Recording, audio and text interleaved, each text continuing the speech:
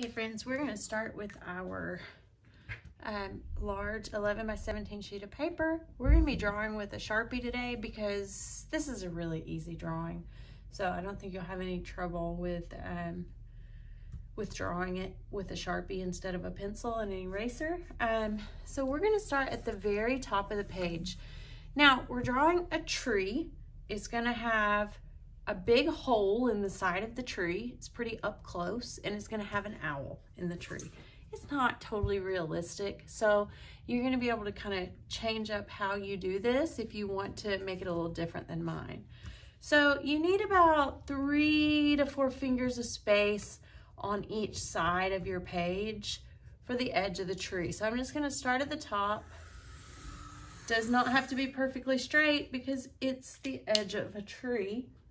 It's not all trees are perfectly straight. So I'm gonna make the other side over here. If your Sharpie's not working, throw it away and get another one. The Sharpie didn't work very well.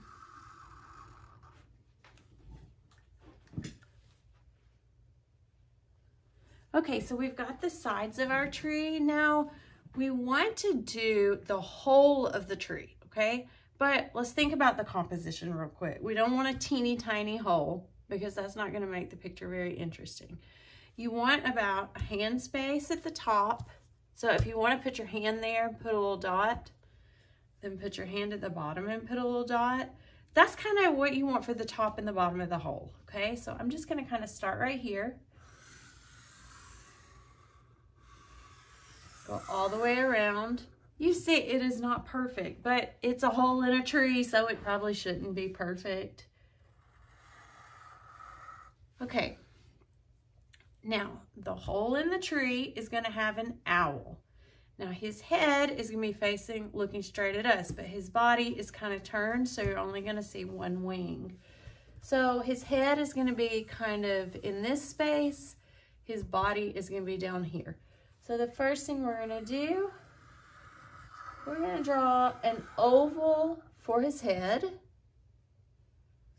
Then we're going to draw an oval shape, but not all of the oval is actually seen, okay?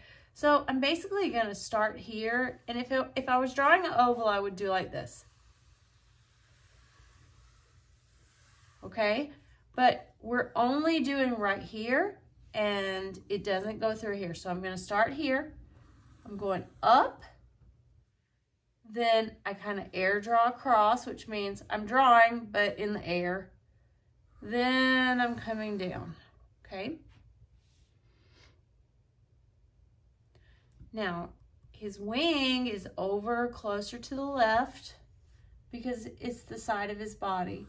So I just go up and back down. Okay, now let's go back to his face. Now the easy way to draw an owl is a V, then come back to the head, we want to go across and fill that in for the beak. And then I've got to make his eyes. Now, this owl is going to have lots of patterns. Since we've been talking about patterns, I thought this would be a really good use of those Zentangle patterns that we just did. So we're going to kind of do our Zentangles on the owl. So the first thing, we're going to do the eye. So we're going to do a big circle and an eye. I know, it's very big. Okay.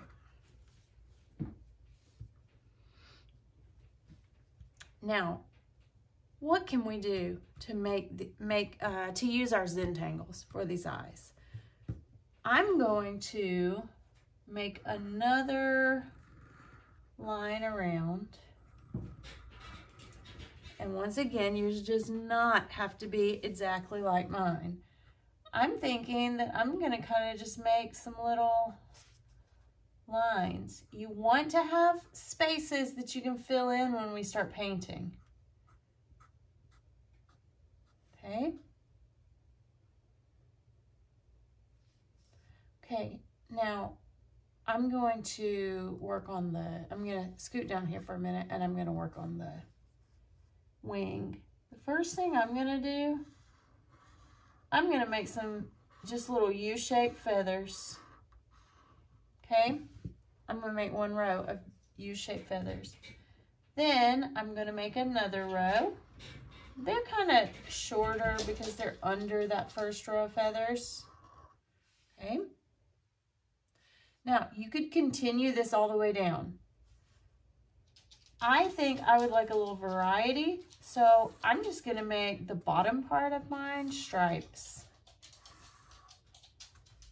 Because those wing feathers kind of look like that anyway, because it's like feathers on top of each other in a row. Okay, so now I've got to work on the body of the owl. I'm going to start adding my feathers, okay? Now keep in mind, when you're doing this, you don't want teeny tiny feathers because you're going to be painting these, okay? They can be small, but you don't want to be teeny tiny.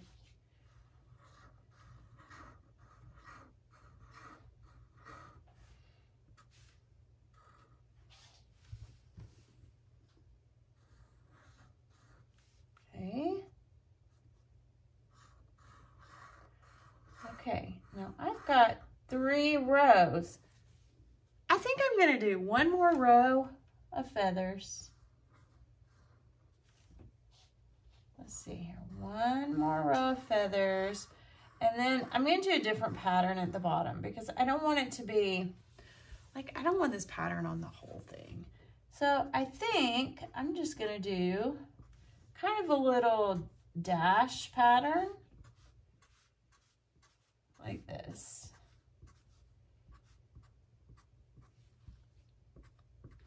Okay. And then I'm going to use that pattern up here too. So I'm going to kind of use that on his face. That way it kind of ties the head into the body. Okay.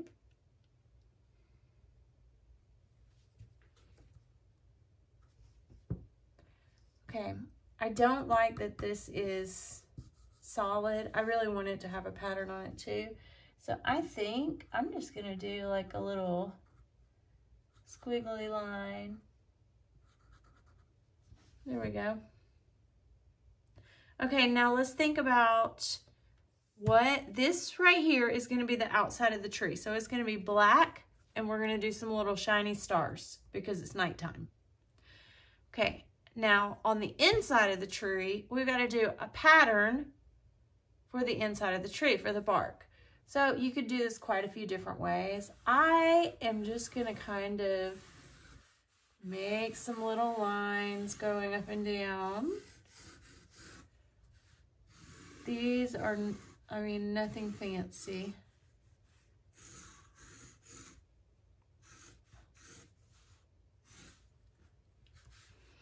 Nothing fancy. There we go.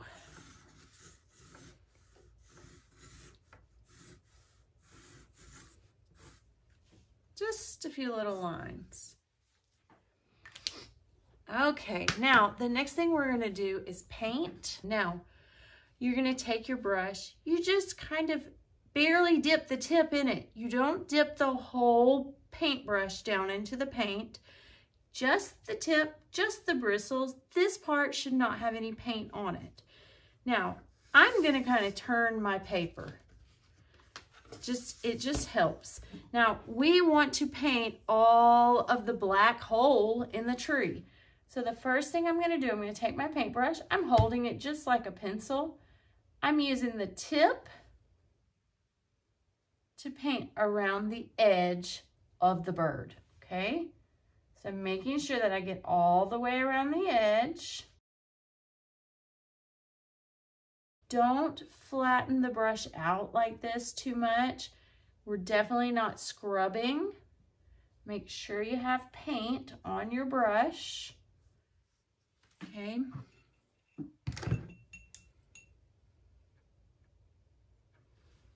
And we're going to do that around the whole thing.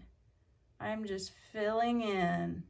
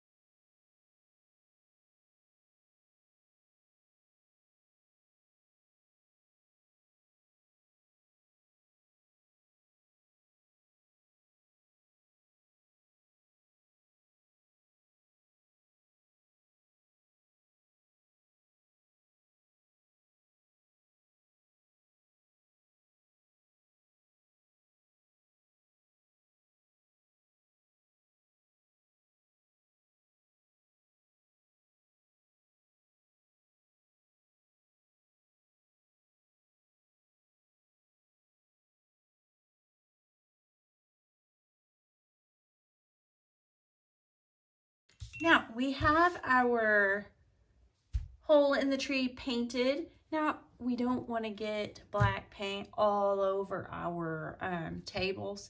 So if you have a little piece of construction paper, you can just slide that under it. I have a folder here that I usually use for that. I'm just going to slide my piece of scratch paper under there. And this time I'm going to get a bigger brush, okay? I'm getting a flat brush, which makes more sense when you're kind of painting a bigger space. When I do that, I'm doing the same thing that I did over here. I'm going up against the edge. See, then I can go right off the page and it'll be okay. Okay. I'm going down. I'm not going over spots more than once, okay? Once I get paint on there, we're done with it. There's no need to go over it more than once, okay? So there's the first part. Now, then you're gonna scoot it a little bit. You might need to turn it. I'm gonna go beside the edge.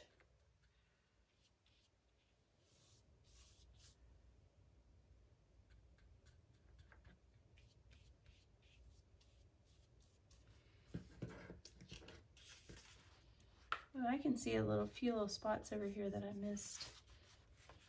If you see spots that you missed, just fix it.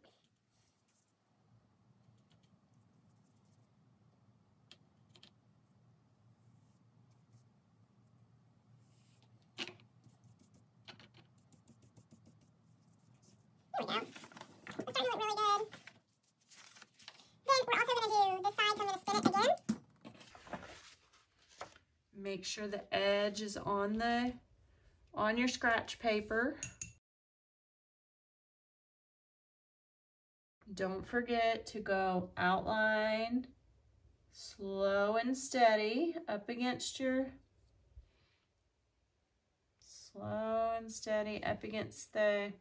drawing line.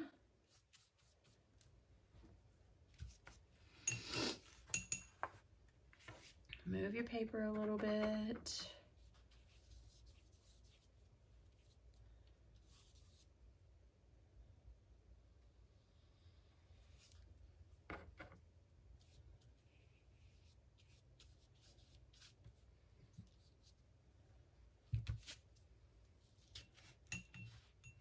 Kind of moving it over a little bit. I like to spin my paper so that my paintbrush is close and I'm not getting my arm in the paint. So that's why I kind of spin it as I go.